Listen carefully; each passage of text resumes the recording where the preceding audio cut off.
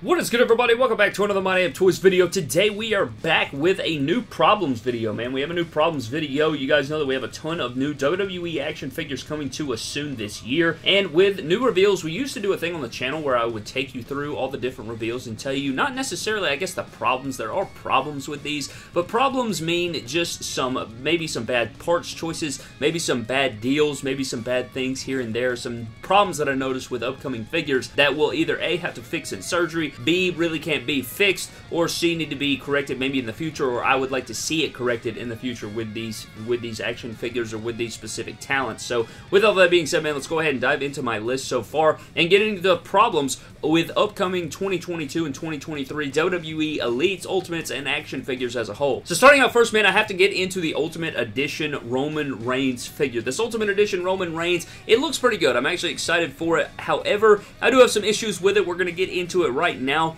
I am happy we're getting a Roman Reigns figure. I think that the gauntlet looks sick with the sculpted on it, but you will notice my biggest issue with this figure is going to be the shoulder tattoo, man. Look at the shoulder tattoo right here. The shoulder tattoo is a huge issue for me. It bothers me completely. I think that that big gap right there is a huge eyesore, one, and two, that shouldn't happen. You know, it can't happen right there. Roman Reigns, his full shoulders connected right there. They definitely need to either increase the size of the decal or something. They got to do something there where it completely encaptures the shoulder, it goes into that butterfly joint, and it goes up onto the torso. That way you get that full range of motion, you don't get any skin leakage, you want it to be consistent through there. And it is a bit weird, you know, when you get into like the Rock's Ultimate Edition, when you articulate the butterfly joint and then the tattoo like restarts over, I think that gets a bit weird as well. So you gotta kind of find the happy medium of what looks the best when extending the tattoo versus not. But I think they could have gotten away with filling in that Roman shoulder, because we've seen it before. We've seen it multiple times. I'm not entirely sure what happened on this run here. And another thing about this figure is the freaking head sculpt, man. Not the screaming head sculpt, but the ponytail head sculpt. That is the same ponytail head sculpt that we've seen for a long, long time now. We could have gotten a brand new Roman head sculpt,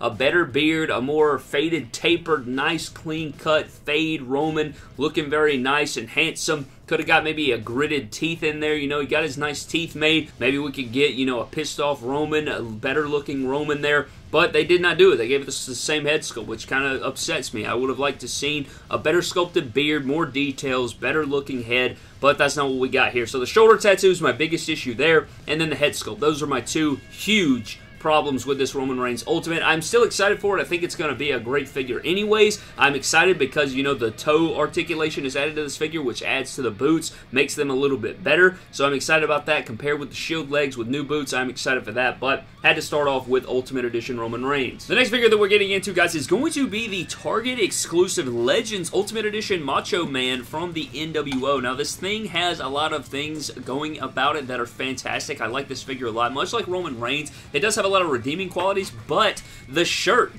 tassels, I don't know why they give him this triangle style pattern. I feel like it would be so awesome if they could figure out a way to give them tassels. Even if they just cut it like tassels instead of giving it that triangle pattern. What if they just cut them into like long rectangle shapes at the ends right there? Or, I don't know what they could do. Make it look like the last Ultimate Edition. You know how it had the little rips coming off the sides instead of the triangle cut? I don't know what that's about. And then the tongue out head sculpt, I don't know what that's about either. You know, I don't think that was part of Macho Man's shtick right there. You know, I don't know about all that. Maybe you guys know something that I don't. But I don't know. I thought that was a very odd choice as well. Again, it's not the end of the world. I think it's cool to have a tongue out expression. Maybe there's a way to customize it and get the tongue and then cut it off and put it on another head. You know what I'm saying? Maybe there's a way to do that. Maybe there's some cool things that you can do with the figure, but I still like the figure. I just think that these are two things that I would have liked to seen differently, but the Macho Man figure is cool. Can't wait for it to release, and I think it is in the same boat as the Ultimate Edition Roman, where there are some things that could have made these figures slightly better. Next up is going to be the Elite 94 Wes Lee. Now, this one baffled me.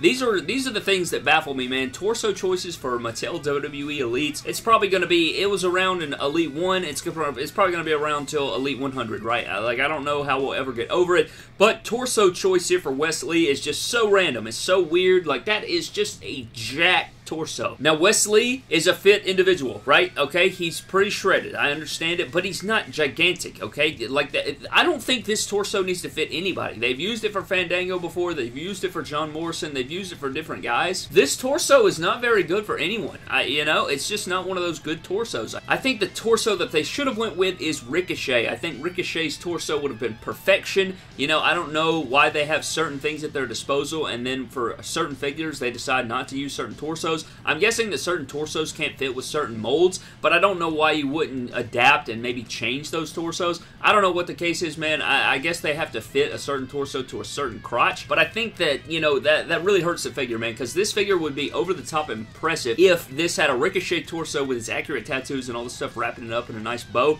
Would have been perfect, but they went with this crazy jack torso. Next up is Elite 94 Bulldog. Now, this figure not necessarily has, like, huge issues. Like, it has double jointed arms. It's an updated version of the Elite 38, but it is the Elite 38. It is identical. The head sculpt is the main thing I'm talking about. We're talking 60 series later. We're seeing the same exact head sculpt here. You know, it's not a huge, massive deal because, you know, if somebody missed out on the Elite 38, it's got better details than the Elite 38. The attire's better. You know, there's some different things about it. Double jointed arms. Obviously, right? This is a much better improvement from the Elite 38, but at the same time, it's the same exact head sculpt. Like, no true effects, no new sculpt. It is the same from 60 series ago, so I think that's a pretty big issue here with the Elite 94 Bulldog. Speaking of Elite 94, another figure in Elite 94 is going to be Bret Hart. Now, we all know the woes of the Bret the Hitman Hart saga in the WWE Mattel line, right? All the way since the beginning, this man has just dealt with multiple head sculpt issues, just all kinds of different things plaguing Bret Hart here in Mattel's history, but I think this one is the hairline.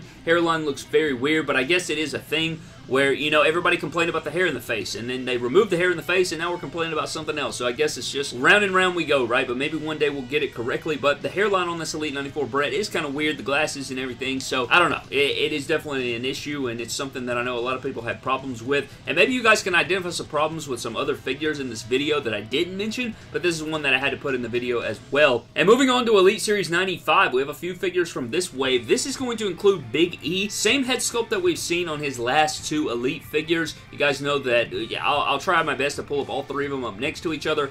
3 straight Big E's, 3 straight same head sculpts. I just think that when you have a new Elite figure, I know that they can't always do it, right? You can't always have a new head sculpt. Like, you got to recycle parts. You got to get the most out of what you're using. But at the same time, when you have a pretty big gap, or, you know, you have a significant gap, or you have different things, there's got to be some sort of change or some sort of improvement. What I think happens is something falls back on the back burner. They're like, okay, we'll make a new Big E head sculpt at this time, and then, you know, they end up putting it off or something, and then it's time to come back to Big E, and they're like, oh, damn, did we ever get that new head sculpt? No, we didn't. We don't have time for it. Let's use the old one. I think that's kind of where we come with this. I'm not entirely sure. It's just a guesstimate there, but Elite 95 Big E, same head sculpt as the last 2 Elites. Elite 95 Eddie Guerrero right here. I do love that we're getting a new head sculpt. Now, this is where it's a double-edged sword, and it's kind of double standard a little bit. You see, we want new head sculpts. We say we want new head sculpts, then they give us a new head sculpt, and we're like, we don't want that head sculpt.